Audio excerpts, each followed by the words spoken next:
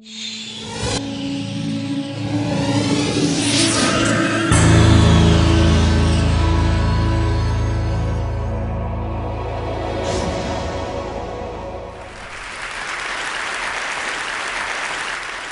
is Tim Ferriss, circa 1979 AD, age 2.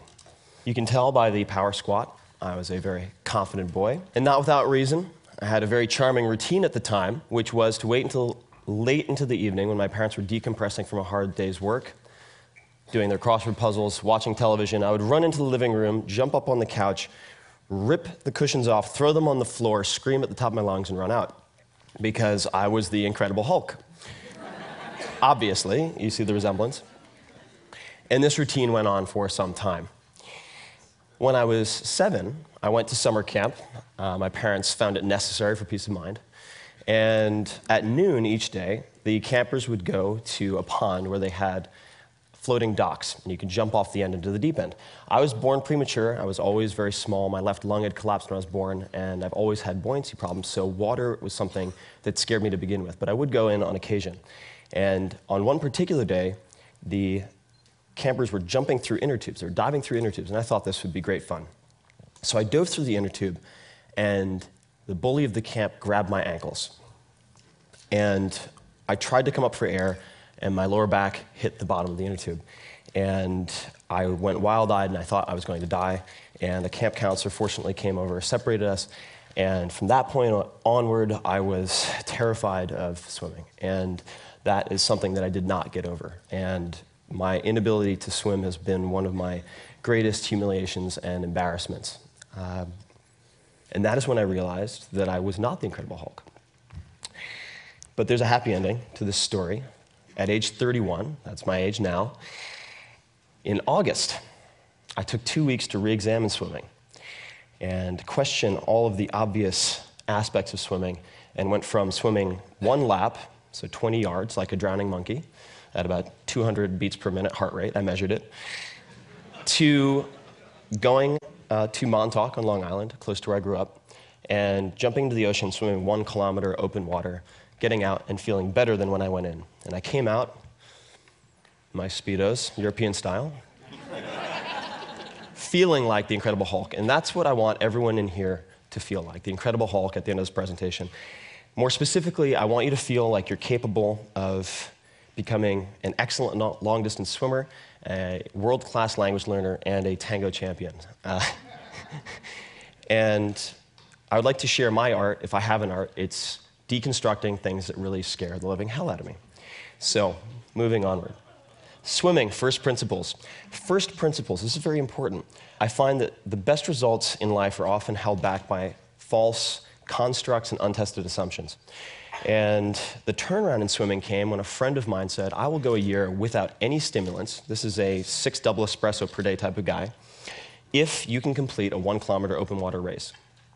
So the clock started ticking. I started seeking out triathletes because I found that lifelong swimmers often couldn't teach what they did. And I tried kickboards. My feet would slice through the water like razors. I wouldn't even move.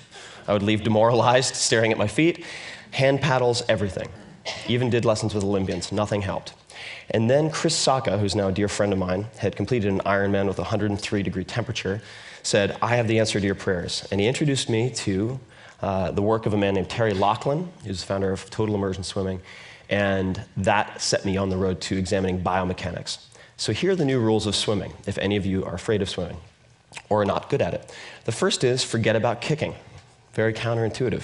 So it turns out that propulsion isn't really the problem. Kicking harder doesn't solve the problem because the average swimmer only transfers about 3% of their energy expenditure into forward motion. The problem is hydrodynamics. So what you want to focus on instead is allowing your lower body to draft behind your upper body, much like a small car behind a big car on the highway. And you do that by maintaining a horizontal body position. The only way you can do that is to not swim on top of the water. The body's denser than water. 95% of it would be, at least, submerged naturally. So you end up, number 3, not swimming in the case of freestyle on your stomach, as many people think, reaching on top of the water, but actually rotating from streamline right to streamline left, maintaining that fuselage position as long as possible. So let's look at some examples. This is Terry, and you can see that he's extending his right arm below his head and far in front. His entire body really is underwater. And the arm is extended below the head. The head is held in line with the spine so that you use strategic water pressure to raise your legs up. Very important, especially for people with lower body fat. And then here's an example of the stroke. So you don't kick, but you do use a small flick. So you can see this is the left extension, and then you see his left leg, small flick, and the only purpose of that is to rotate his hips so he can get to the opposite side. And the entry point for his right hand, notice this, he's not reaching in front and catching the water. Rather, he is entering the water at a 45-degree angle with his forearm and then propelling himself by streamlining. Very important. Incorrect above, which is what almost every swimming coach will teach you. Not their fault, honestly, and I'll get to implicit versus explicit in a moment. And then below is what most swimmers will find enables them to do what I did, which is going from 21 strokes per 20-yard length to 11 strokes in 2 workouts with no coach, no video monitoring. And now I love swimming. I can't wait to go swimming. And I'll be doing a swimming lesson later for myself if anyone wants to join me. Last thing, breathing, problem a lot of us have, certainly, when you're swimming. In freestyle, easiest way to remedy this is to turn with body roll and just to look at your recovery hand as it enters the water. And that will get you very far. And that's it. That's really all you need to know. Languages, material versus method. I, like many people, came to the conclusion that I was terrible at languages. I suffered through Spanish for junior high, first year of high school, and the sum total of my knowledge was pretty much, ¿Dónde está el baño? And I wouldn't even catch the response. Sad state of affairs. Then I transferred to a different school, sophomore year, and I had a choice of other languages. And most of my friends were taking Japanese, so I thought, why not punish myself? I'll do Japanese. 6 months later, I had the chance to go to Japan. And my teachers assured me, they said, don't worry, you'll have Japanese language classes every day to help you cope. It'd be an amazing experience. My first overseas experience, in fact. So my parents encouraged me to do it. I left. I arrived in Tokyo, amazing. Couldn't believe I was on the other side of the world. Met my host family. Things went quite well, I think, all things considered. My first evening, before my first day of school, I said to my mother very politely, please wake me up at 8 a.m. So, 8時に起こしてください. But I didn't say 起こしてください. I said 8時に起こしてください. Pretty close. But I said, please rape me at 8 a.m. You've never seen a more confused Japanese woman. And I walked into school, and a teacher came up to me and handed me a piece of paper, and I couldn't read any of it. Hieroglyphics, it could have been, because it was kanji, so Chinese characters adapted into the Japanese language. I asked him what this said, and he goes, okay. World history, calculus, 構文, traditional Japanese, and so on. And it came to me in waves. There had been something lost in translation. The Japanese classes were not Japanese instruction classes, per se. They were the normal high school curriculum for Japanese students. The other 4,999 students in the school who were Japanese, besides the American. And that's pretty much my response. And that set me on this panic-driven search for the perfect language method. I tried everything. I went to Kinokuniya. I tried every possible book, every possible CD. Nothing worked until I found this. This is the Joyo Kanji Hyo. This is a tablet, rather, or a poster of the 1,945 common use characters as determined by the Ministry of Education in 1981. Many of the publications in Japan limit themselves to these characters to facilitate literacy. Some are required to. And this became my holy grail, my Rosetta Stone. And as soon as I focused on this material, I took off.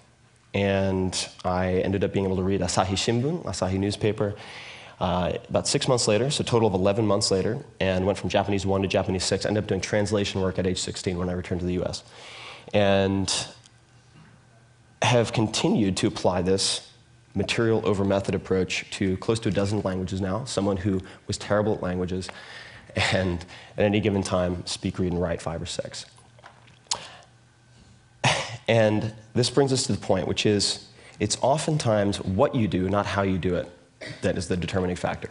This is the difference between being effective doing the right things and being efficient, doing things well, whether or not they're important. And you can also do this with grammar. I came up with these 6 sentences after much experimentation. Having a native speaker allow you to deconstruct their grammar by translating these sentences into past, present, future. We'll show you subject, object, verb, placement of indirect, direct objects, gender, and so forth. From that point, you can then, if you want to acquire multiple languages, alternate them so there's no interference. And we can talk about that if anyone's interested. And now, I love languages. So ballroom dancing, implicit versus explicit. Very important. You might look at me and say, that guy must be a ballroom dancer. But no, you'd be wrong. Because my body is very poorly designed for most things, pretty well designed for lifting heavy rocks, perhaps. And I used to be much bigger, much more muscular, and so I ended up walking like this. I looked a lot like a orangutan, our close cousins, or the Incredible Hulk. Not very good for ballroom dancing. I found myself in Argentina in 2005, decided to watch a tango class, had no intention of participating. Went in, paid my 10 pesos, walked up, 10 women, 2 guys, usually a good ratio. The instructor says, you are participating. Immediately, death sweat. Fight or flight, fear sweat, because I tried ballroom dancing in college, stepped on the girl's foot with my heel, she screamed. I was so concerned with her perception of what I was doing that it exploded in my face, never to return to the ballroom dancing club. She comes up, and this was her approach to teaching. Okay, come on, grab me. Gorgeous assistant instructor. She was very pissed off that I had pulled her from her advanced practice. So I did my best, didn't know where to put my hands, and she pulled back, threw down her arms, put them on her hips, turned around and yelled across the room, this guy's built like a goddamn mountain of muscle, and he's grabbing me like a fucking Frenchman. Which I found encouraging. Everyone burst into laughter. I was humiliated. She came back. She goes, come on, I don't have all day. As someone who wrestled since age 8, I proceeded to crush her, of mice and men style. And she looked up and said, now that's better. So I bought a month's worth of classes. And proceeded to look at, I wanted to set competition, so I'd have a deadline. Parkinson's law, the complexity, perceived complexity of a task will expand to fill the time you allot it. So I had a very short deadline for a competition.